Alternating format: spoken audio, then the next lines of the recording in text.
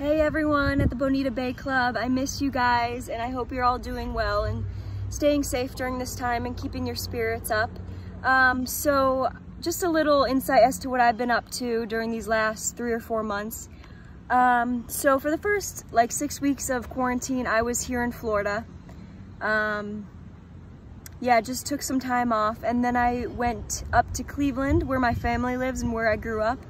And I was there for almost 2 months, which was super nice because we had just gotten a new puppy and was able to see my grandparents and my mom and just spend some time with them, which was really, really nice because we obviously don't get much time off, and especially not this much time off. So I definitely cherished that time.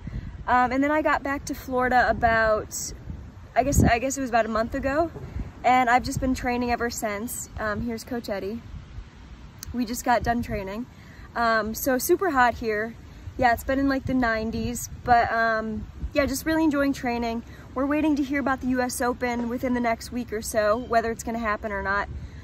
So fingers crossed for that.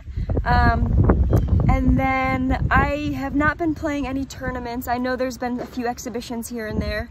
I did play one little exhibition match, if you want to call it that.